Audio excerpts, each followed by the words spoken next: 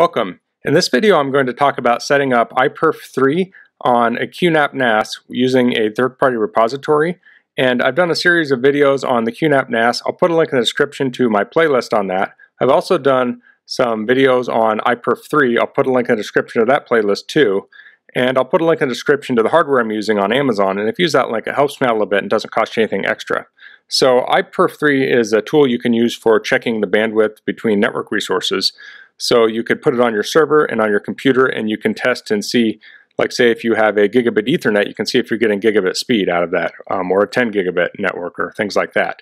You could try copying a file over, but there could be other points that would slow the thing down, like your hard drive or whatever. This just checks the network link. So first thing I need to do is install a third-party repository. So I'll click on App Center, and then I'll click on the little gear in the upper right-hand corner, and I'll click on App Repository. I'll click Add, and I'm going to be adding the QNAP Club. I'll put a link in the description to this also. It says follow our guide to install these QPKGs. So I'll click that. I'm just going to click through the steps here. Okay, so we want this URL here. And this is the repository. So I'll copy that. I'll go back into the QNAP NAS. I'll paste that in. I'll just name it. I'll hit add, and then I'll hit close. And you'll see it added it over here on the left. So I'll click on it. I'm going to click search. I'll type iPerf 3. You see it came up here. I'll hit install.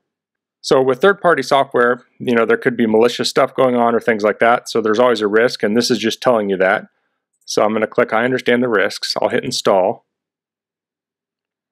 So what this will do is this will install the iPerf server on the machine, and you can also use the iPerf client. So I'll show both of those.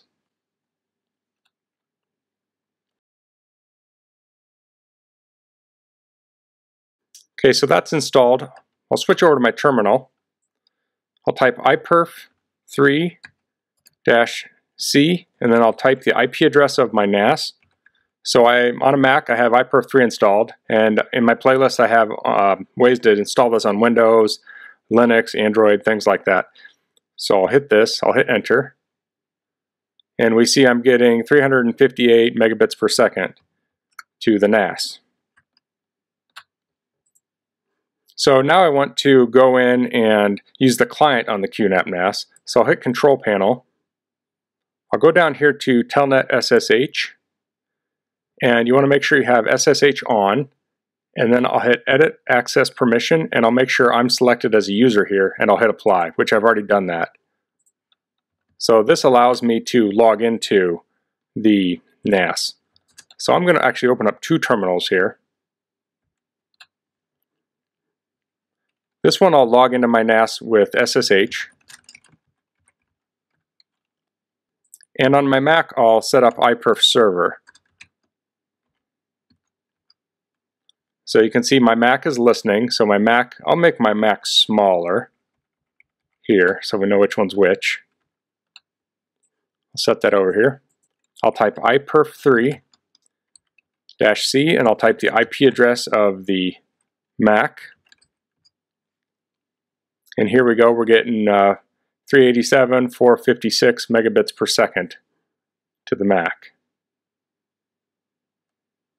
And you see it on both. So the server shows it and the Mac shows it. So you can do it either way. If you wanted, say you had two QNAP NASs and you're sending files between it, you could install this on both of them and you could run a test between the two to see if you're getting your, say full gigabit Ethernet or something. I'm running this over a wireless link, so I'm not getting gigabit Ethernet speed. So, and actually I can demonstrate that. Let me get into another computer.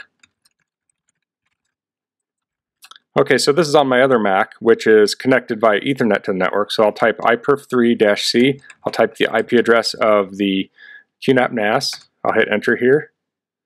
And you'll see we're getting 951, 946, 945. So this is a gigabit Ethernet. So you'll never get 1,000 megabits per second, but you'll get approximately that. So that's all for this video. If you have any questions about this, please leave them in the comments. If you like this video, please click like. If you haven't subscribed to my channel, I'd appreciate it if you could do that. And thanks for watching. Until next time, goodbye.